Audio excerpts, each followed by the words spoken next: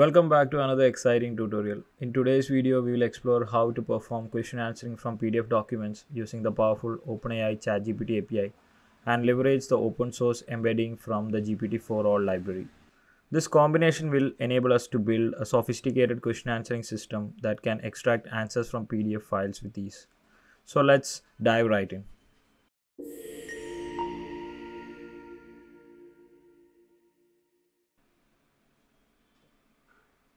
So first of all, we can see what are the prerequisites needed, or like the packages we need to download for this tutorial. So we need python.env, and which we can install pip install python.env, and then we need this fetch library. So fetch library is used to extract the data from PDF reports like the raw text. So we need to install by giving pip install pymupdf. Then we are loading couple of modules from langchain, so we need langchain. Pip install langchain would do. And then we also need to install GPT4ALL library, so that is pip install GPT4ALL. So these are the libraries which are required for loading or kind of working with this particular system or this entire script actually. So first of all, we can load the API for GPT-4 or GPT 3.5 Turbo, whichever which you guys are actually using. So I've created environmental file .env, and in this file I've actually mentioned all my credentials actually, like my deployment name, model name, endpoint, version, key. So you can either give it as an environmental file, or you can directly give OpenAI deployment name is equal to, just give the deployment name here, just give the model name, and if you want to just give it as a secret key, then just use the .env format which I have actually used in this tutorial. So that's the first step, and then you can actually load all these keys and credentials here. Then there are a couple of modules which we are actually loading here. So from langchain we are loading character text splitter to split the entire chunk of text into different subsection.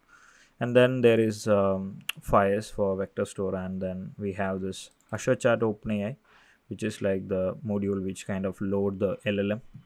Then we have something called GPT4ALL embedding. We need this to kind of download the model. So we can do this in couple of different ways. So let me open GPT4ALL library web page. So GPT4ALL is more like a platform where you can actually download some models and stuff.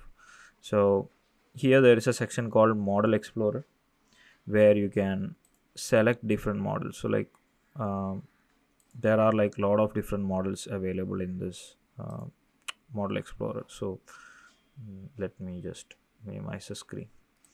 So here you can see the list of models here. So a lot of these models are like, so let me take this model. So this model is like around 6 GB, 7 GB size, I think 13 billion model, and this cannot be used commercially. And then there are some other models, and this model is a embedding model which we can actually download and use it. So this is also there. So for this tutorial we will be using this model from GPT4ALL for embeddings actually. We will not be using text embeddings ADA, which is the paid API from OpenAI. We will not be using that. We will not be using that model.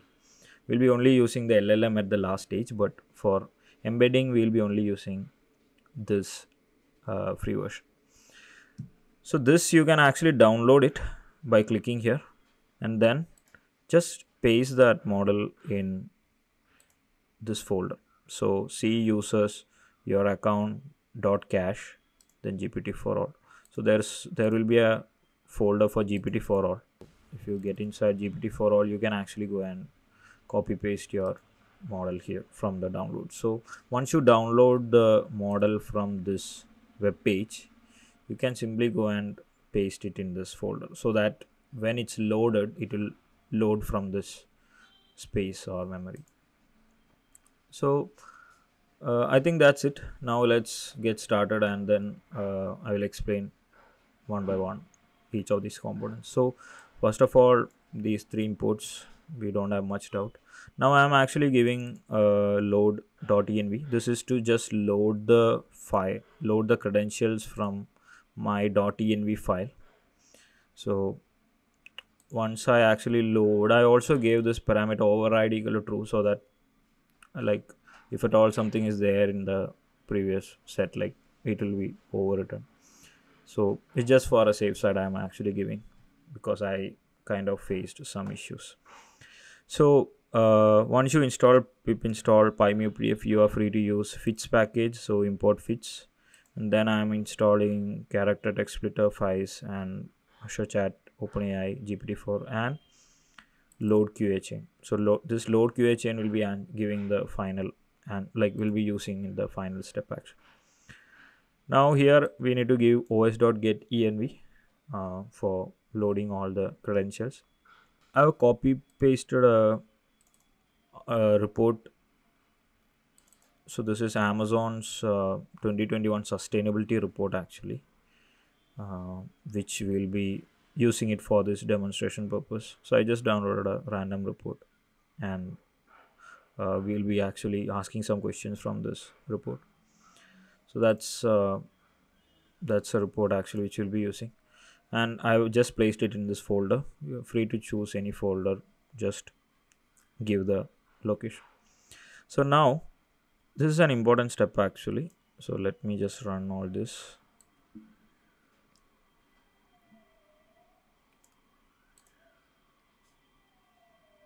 All right, so now we need to load the embedding model here. So as I said, like once you download the model from this model explorer and put it in that cache memory, then you can actually load this GPT4ALL that model, embedding model. So when I run that GPT4ALL model, since it's already there, it just found the model in that location. If it's not there, then it will download that embedding model and it will place it there actually. So either way it's fine. If you want to download, you can download, or else while running itself it will download that model and place it in that folder. Next step is we need to invoke the LLM model. So for that we can use Azure Chat OpenAI and specify all the parameters like deployment name, model name, version, base, key, all these informations. So I'm going to invoke my LLM. You have the LLM which is invoked actually. So if you just select this LLM and then if you run, then you will be able to see all the credentials in the console, which I'm not doing at this moment. So if you have further doubts, then just go and check like what are the stuffs which are required. So here it's defined ideally all the information which are needed, and what all information you can actually give also, like you'll get to know ideally. So next you will download or you load the PDF data. So here as I said, I'm going to load my sustainability report of Amazon. I'm just opening this PDF using the fits package. So it created the doc object, and this is just computing how many pages it has. So doc.page underscore count. So this is a latest fits version, so that's the reason why it's underscore. So in the previous version it was page capital C or something like that. There was no underscore. So just make sure which version you are and just tweak the code based on that. So similarly, load page and even the page get text command has differences. So we are going to iterate through these pages from 0 to n, and then we are loading that page, and then we are extracting the content and we are appending into an empty string. So that's what we are doing here. So now we get the entire data from the raw text from the PDF. So we have this entire text content. And what is the size? So we have it here actually.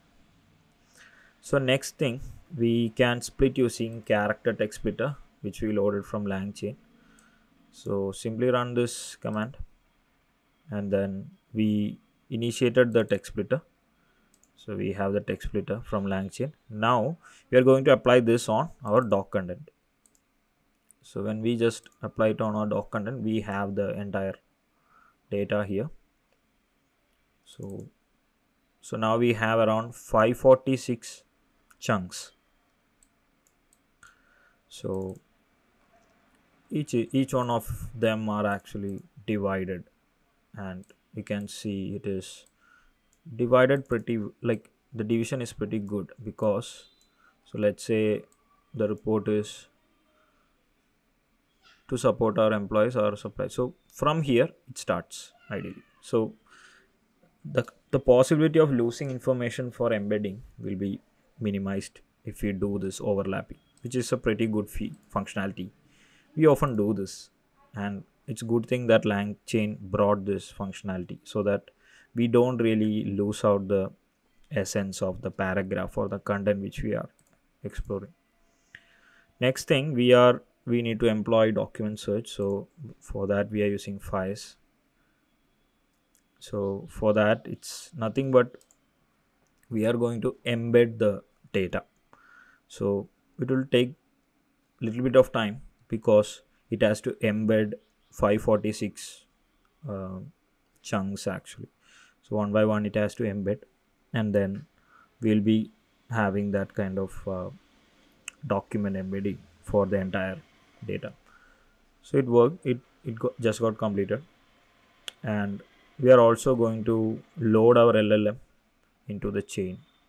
So for that, chain variable, so for that we are using load QA chain, and chain type is given as stuff. Now once we run this, we have the chain which is initiated, and now we have the embedding also. So ideally document search is nothing but so you can see it's a vector store, and it is a FIRES object. All right, so we have the data, we have the LLM, we have the embeddings, everything is ready. So next thing, the final step, so we need to ask the question. So one of the question which I want to ask was, what is the amount of scholarship award declared for students? I kind of saw this somewhere. It was mainly related to some student scholarship or something, which we like, which was detailed in the report. I think this one, AWS launched, yeah, here we can see 10 million scholarship program. So it's pretty interesting, like once the LLM is working on extracting this content. So let's see whether it will extract. So when I'm giving this query, and I'm giving, so next thing is the final one is similarity search. So it's like the similarity matrix. So ideally docx will return list of 4 important documents which it find it relevant. So here there is a parameter called I think it will be k. Let's try that. I think it is k. Correct, it's k. And if we give it as 10, what it happens is it will pull 10 important documents from that chunk. By default it will pull 4. Even if we don't give anything, it will just pull out 4 important documents. Next, the final step, chain.run. We are giving the input documents as this docs, not the entire set, and now the query. So once we give this, we are getting the result ideally. So about this question, so let's print the results. There are different scholarship award mentioned in the context. AWS in-community scholarship offers a total of, correct. So this is what the output is actually, and it's talking about some other scholarship also, which essentially it's correct. So let's give some other query.